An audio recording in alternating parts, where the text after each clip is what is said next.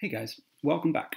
In this video, we're going to extend the idea of parabolas and their focus points and think about how do we move it? How do we have it so that instead of being centered at 0, 0, it's shifted up or down or left or right? We've done this sort of thing before, only with circles and with ellipses and hyperbolas. And the basic idea is the same. If you want to shift a graph horizontally a certain number of units, you simply take the x out of the equation and you replace it with x minus h. That works vertically too. You take the y out of the equation and you replace it with y minus k. And so in our last video, we saw that there are two different types of equations. There's one for a graph that opens to the left or to the right. And then there's another graph another equation for whether it opens up or down. If we take the y out and replace it with y minus k, and the x out and replace it with x minus h, then we get these formulas. And so these still have a spot where you can put the focal length. And if the focus is positive, it opens in the positive direction, and negative opens in the negative direction, and so on. Let's see a couple of these sorts of things in action. So, in this problem, we have to draw a parabola that has a focus at, well, I don't know. I'm not sure how to draw this. So, let's see here. I would suggest following a couple steps. If you want to draw a parabola with focus, first of all, decide if it opens to the left or to the right. Then figure out where its center is, and we've done that sort of thing a couple of times before. Simply look at what makes this a 0 and what makes this a 0. Then find the focal length. We did that in the last video, looking at the part near where 4p is in the equation and solving that for p. And then finally, you can draw the focus and draw a curve towards that focus. So let's see it. Let's see, in this problem, we've got y minus 3 squared equals something and x. The x chunk is not squared. The y squared chunk is squared. And so the x chunk not being squared is a horizontal parabola, like we see right here. So I know it's a horizontal parabola. Now, let's see if we can find its center. And so its center is, if we look here, 3 would make that a 0. So y is 3. And if we look here, 4 would make that a 0. So x is 4. So let's find the point 4, 3, and put a vertex there. It's not really a center, but it's a vertex. Maybe I can change that. There. So now we know that it opens either left or right, but we really need to figure out what the focal length is and where the focus is so we can make that decision. To do that, 20 is in the spot where 4p is. And so let me just really quick solve an equation. If 4p is in this, or 20 is in the spot where 4p goes in our equation, then that means that p has to equal 5. And what's probably most important for us is that that's a positive 5. And so I'm going to take this and go in the positive direction 5 spaces. And that is where the focus is. If you have to draw the directrix, it's going to be in the opposite direction 5 spaces. Should put us right here. So remember that parabolas always open towards their focus. And so if we pull maybe this guy down, we can draw this. And for now, this might be a good enough graph. If you really want to get more accuracy in here, then what you'd have to do is try to come up with some sort of x or y number to plug into the equation and find a pair of numbers that works. There's no easy way to just look at the equation that I know of and find another point that we can use to draw our graph with. If you really need a more accurate graph, you could use Desmos or a calculator or something like that. But if you just want a quick sketch and know that the focus is over here, hey, we've done it. We'll try one more example. So in this case, steps again here. Determine if it's horizontal or vertical. This particular one is going to be a vertically oriented graph. I know that because the y is not squared and the x chunk is. So this looks like a y equals x squared sort of graph. Remember, those are the up and down ones. And so to find the center, we'll take a look at what makes this a 0 and what makes this a 0. 6 makes this a 0, and so it's going to have a x coordinate of 6. Y doesn't have a chunk, right? It's not parentheses, it's not a group, and so if y was just 0, that would make it a 0. And so 6, 0 is the vertex in this place. And like last time, next thing I'll try to do is figure out the focal length, and to do that I need to solve a quick equation. Negative 8 is in the spot where 4p usually is, and so we'll write negative 8 is equal to 4p.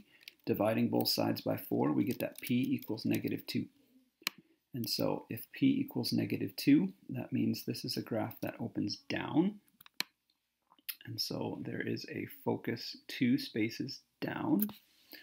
And the directrix, if you have to draw that in, that is 2 spaces above.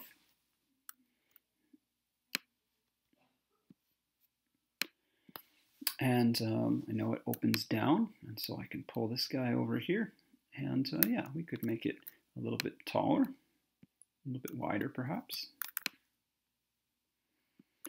Again, I can't really do a great job of drawing in exactly how accurate it is without plugging in some points and seeing if I could figure out an XY pair that works. In this example, we are asked the opposite sort of thing. We want to write an equation for it. And so we know we want the focus to be at 311. I'm sorry, whoa, there's 2 focuses in here. Oh, that's weird. One of them should be a vertex. I'm just going to arbitrarily say that this one is vertex. So, vertex.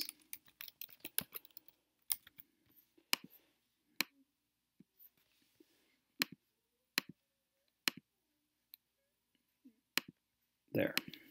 So if it's got a vertex of 311 and a focus at 315, and so let's maybe sketch its graph a second so I can see where these points are, and then I can decide what sort of equation to use and what the focal length is and so on. So first thing it says, we said it had a vertex of 311, and so vertex of 311 means that this point is 3 spaces and up 11. And then if it's got a focus of 315, that would be 3 spaces up, and so it's definitely a graph that opens up. So something kind of like that. If it opens up, then that means we need the equation x minus h squared equals 4p y minus k. And h and k and p are going to be numbers that we're going to put into the equation. So the h and k values are the coordinates of the vertex. And we know that that's over 3 and up 11. And so we'll put a 3 in here, x minus 3. And we'll put an 11 in here. Of course, it's not big enough. There we go. So if this was a negative 3, for instance, we'd probably clean it up and write it as x plus 3 squared. You've seen that sort of thing before, I think, too. Last thing we need to do is put the focal length in here. And so the focal length is how far away the focus is from the vertex. And so it is, this was at a height of 11, this was at a height of 15, and so if you subtract those, that's 4 steps away, and specifically 4 steps up, and so that means p is a positive 4. So we'll put a positive 4 in here. And we could clean that up if you wanted to, make it a 16 instead of a 4 times 4. People probably appreciate that. Here's a different example. Write an equation for a parabola with a directrix of y equals -5 and a focus of 6, -1. And sketch a graph. I actually would suggest you sketch the graph first so we have an idea of what sort of picture we're looking at. So this directrix of y equals -5 means that we have a directrix down here somewhere. It's got a focus at 6, -1. And so let's draw 6 spaces over and one space down. And so the vertex is got to be halfway in between those. And so we really need the coordinates of the vertex. And so the x-coordinate of the vertex would be 6, because that was the same as the focus. The y-coordinate is going to be halfway in between -1 and -5. And so halfway between -1 and -5 is -3. So let me just put the coordinates of this point here a moment. 6 and -3. And so now I think we're ready to actually write our equation. It's got to be a graph that opens up towards the focus and away from the directrix. And so we're going to use that same sort of equation we used last time. And we can fill in the horizontal number. This is the x of our vertex, which is 6. Then we can put in the vertical number, which would be a -3. And so here's an example where I would definitely rewrite that as y plus 3. And then we can put in our focal length. Our focal length is the distance from the vertex up to the focus. And so that is 2 steps, because this was at a height of -3, and our focus was at a height of -1. And so we can put a 2 in there for P. And we could leave it like this. Certainly could clean it up a little bit. I probably would. I'd probably write that as an 8 and write this as y plus 3 instead. Some places might even require you to go further. In fact, why don't we do that a moment? I think Khan Academy requires you to put things in either x equals or y equals form. And so why don't we figure out what that would entail? If we have x minus 6 squared equals, I said we could multiply those together to get 8, and then y plus 3. I probably would suggest that we,